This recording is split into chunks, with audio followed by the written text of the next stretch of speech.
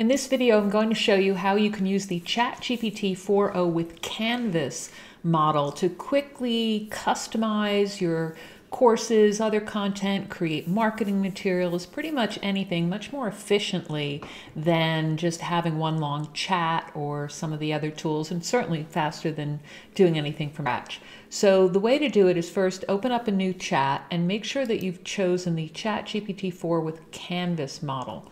Right now it's in beta as I'm recording this, so you may not have access to it, but hopefully you will soon as they work through any bugs. And what I'm going to do is use our Marketing for Introverts workshop, that's one of our private label rights workshops, and customize it for an audience and do some creation of personalized materials and sales page copy, and then you'll see how you can do it for other things as well. I'm going to start by customizing the introduction to the course book. In this case, it's called a student guide. And I'm going to do it for physical therapists. I'm going to put in the prompt, rewrite the introduction. I'm just going to focus on the introduction of Marketing for Introverts to target physical therapists who want to reach more clients while staying authentic. Use the attached student guide for context and label it Intro for Physical Therapists. I'm actually going to upload the student guide because that's more efficient here, but you could paste in the copy too. And I'm working in a paid account in a team version where it automatically does not share the content with ChatGPT. So I'm fine with uploading something. Otherwise, you might have to go into your data settings and make sure that it's not going to use your materials. So I opened up the file. It's in the student materials in here, and it's called Workbook. I'm going to open that. That attaches it. So ChatGPT now has the context. I'm going to press send. And it's doing it first right in the chat. I want it to open up the canvas to edit more easily. So I'm going to just say, put that into the canvas. And it's opened up the canvas where I can quickly edit it. You can see some of the things that it wrote specifically for physical therapists. I might want to do some other changes here, but first let's make a few edits to the formatting of it. I'm going to say edit the physical therapist version, because I am going to do other versions, by adding subheadings to break up the content and include bullet points for key takeaways. Let's also add a hook in the beginning. Also add a question at the beginning to hook readers and motivate them to continue the course. Let's try that. So I can use prompts over on the left here to have it edit things. And you can see it added subheading, why this guide is perfect for you. And I can make little changes here, like why this workshop. So you can edit directly in the canvas. Or I might want to change a specific bullet point, and I can tell it to do that directly in the document. I can highlight something and it'll pop up with this Ask ChatGPT, and I can just say, reword this to not use the word perfect. It can be anything that you want to avoid. This is just an example. So why this workshop is right for you. Or I might want to reword some of these other bullet points. For instance, here I could say, use words other than comfortable and genuine. Make sure they don't repeat things already written above. Be specific though about what you want out of it. All right, so now I have a version. I can go back in and edit more. And I might want to do some other versions though for other groups or other audiences that you might serve. So let's try one for virtual assistants.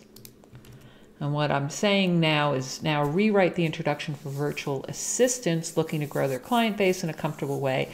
Add this after the one for therapists and label it Intro for VAs. I want it all in the same section in this case because I want to be able to pick from them and go back. I'm going to create the other materials in other sections. Let's see what that does. So it's kept the intro for physical therapists, and now if I scroll down, it's added the one for intro for virtual assistants and with the same sort of formatting, but with different wording that addresses virtual assistants. And I could do that now for other audiences also. For instance, let's do the same thing for life coaches. Same type of wording, adding it with a label. And it keeps the content that it's already done, the intro for physical therapists, the intro for virtual assistants, and then we've got the intro for life coaches. I could even edit this here if I needed to. They have some other heading options in here. Not a ton, but you're not going to use it directly from here anyway. So that gives you some ideas for how you can rewrite sections of your course book. There are also some places to leave comments in here for yourself, and you can play with those as well. That just means little explanations that you can do. I don't usually use those. Now let's play around with customizing the workbook, or the action guide as it's called in some courses, to create a filled-in example that'll help your students get a little bit of a head start with understanding what's expected of them, but in a context that they can resonate with. I've played with that a little bit with some different prompts, and the one I'm using here is using the Marketing for Intro workbook template, create a filled-in version tailored to physical therapists, use the attached workbook template for reference, and start a new section in Canvas for this customized version. Let's upload from the computer, upload the workbook. I played with this before, and this should work with this prompt. It opens up a new section, and let's see what that looks like, because I haven't shown you the workbook itself. This is where it really helps to have it side by side. So there was a self-assessment in the beginning. Let's take a look at that. It's done a little bit on that, but it isn't actually necessary to edit the self-assessment because it already has scoring and questions and things like that. But we would start here with these sorts of filled in places. I tried telling it to only fill in where there were spaces, and it got a little bit confused. So a simpler prompt sometimes works best. So reflect on past experiences. Here it gave me some different things I could fill in. You might want to ask for more as well. So more examples. That's the case where you can highlight it and ask for an additional example. Let's see, it was work and career, it was other areas. Yep, that's exactly what it asked for. Strengths. And I can just break it down more. Same with tactics. It had an example. It has some pros and cons. All the different spaces that are in this workbook.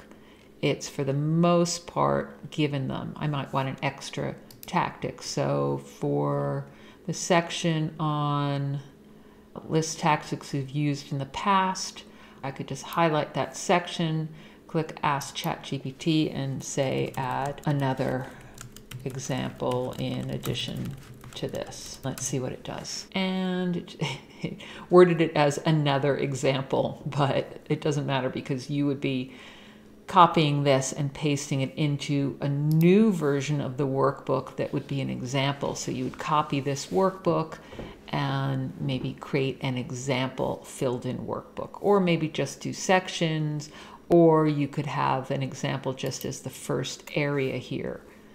So have tactic, example, follow-up emails, and then put in that example in there. All right, so that is how you can create some filled-in examples. An easy thing to do there would just be to take one activity and ask for an example. It works well with things like case studies and role plays and scenarios too, where you give it the scenario, ask it for another example for a different audience, and then you can go in Canvas and edit that, or ask for more, or ask for another example in the same format. Now let's take a look at creating some sales page copy. This can get a little more complicated, but bear with me. And again, we'll want to do that in a new section. So let's try a prompt. It has a lot of the information already. And I'm saying write 3 headline options. You want to do it step by step. So write 3 headline options for marketing for introverts that appeal to introverted physical therapists.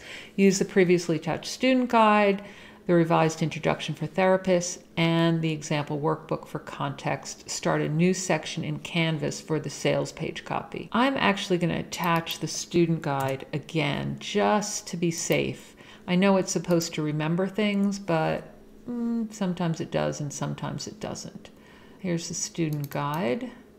And I'm going to attach that again. All right, and let's click send. Let's see what we get. It's starting a new thing, and we've got some headline options. You can read through those. You can just delete a couple. You can just pick one. I'm going to edit to pick the one I want. So let's see, market your physical therapy practice authentically, guide for introverts, to thrive without feeling pushy. Marketing made for introverts, easy tactics for physical therapists, low pressure marketing strategies for introvert physical therapists. Let's just pick one and then just manually editing here, there. And I'm gonna say, make this headline more concise. How's that? This is a little bit long. Low pressure marketing for introverted physical therapists, build trust and grow your client base. Not the most concise, but I'm going to leave it for now. Now, let's go on to the next section where you need some text that I'm going to use the Problem-Agitate-Solution model. ChatGPT should know these kind of standard sales page models. So if you know which one you want, you can give it that precisely. I'm going to say, write a problem-agitate-solution paragraph to follow the edited headline. Focus on the challenges introvert therapists face with traditional marketing and how this course helps solve it. Add the text after the headline. Let's do that. And then we'll do some editing of that and some formatting.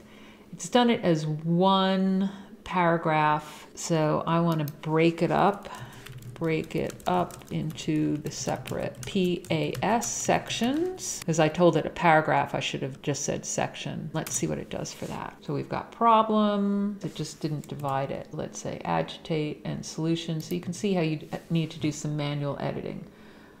But it still needs some work before I can do more editing manually. Here I'm going to say add a question at the beginning under the headline to hook readers. Edit the PAS text to add more conversational language and make it friendly. Add formatting such as bold text and bullet points to emphasize key parts. I'm also going to take out this and let's see what it does. We've got the question, do you struggle with promoting your practice in a way that feels authentic? Problem, agitate, solution. We don't want to use those words, but it's got the other stuff. So I can just take this out. Marketing your practice can feel overwhelming, especially when traditional methods push you to be overly promotional. I might break this up manually myself. These little things, you don't need ChatGPT to do the little edits, but here I'd rather have this as a question, for example.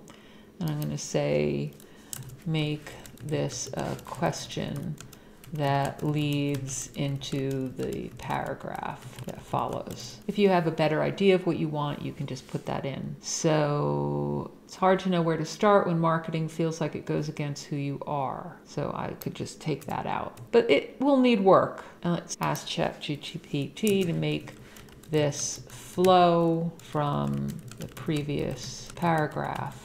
Make this a sentence. You can see how you really need to give it very specific guidance. Let's see what it's doing. It didn't edit that.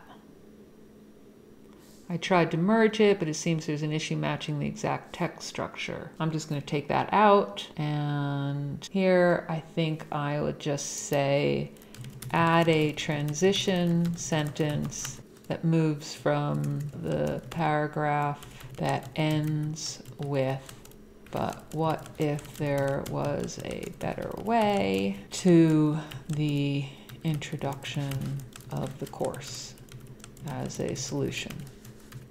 But let's try that again. I had a typo there, but hopefully it will ignore that. And let's see what it did. We've got, but what if there is a better way? I'm going to separate that out. There's a path forward that allows you to market authentically and effectively. Ooh, that's horrible. Let's ask it to reword this to be a friendlier, more, let's say, friendlier, more conversational tone. Let's try that. What if there's a better way? There's a way to move forward that helps you market in a way. Oh my gosh. We used way a lot. And I'm going to say again, revise this without using the word way. And let's just leave it at that. can move forward with a marketing approach that feels genuinely and truly fits you. Okay, I'm going to leave that now. And then we can see it's designed specifically for therapists like you, etc. And let's move on to a call to action. We need a call to action at the end. You can see that, again, that this is just draft sales page text. You need to do editing on it. So I've got generate 3 call to action options, encouraging introverted therapist practice owners to sign up without feeling pressured. Add this after the PAS text. And I'm just going to say to the end of the section, end of the copy. Let's see what we get now. It's interesting is it says fail to edit, but then it does edit. I'm going to delete this extra space here. Let's see. Let's pick one of these and take it ourselves. I'm going to say, ready to take the next step. Curious to see how marketing can feel natural. Want to connect with more clients while staying true to yourself. Let's use this one. Take off the numbering here and make this into a heading just because it'll make it stand out for me. There.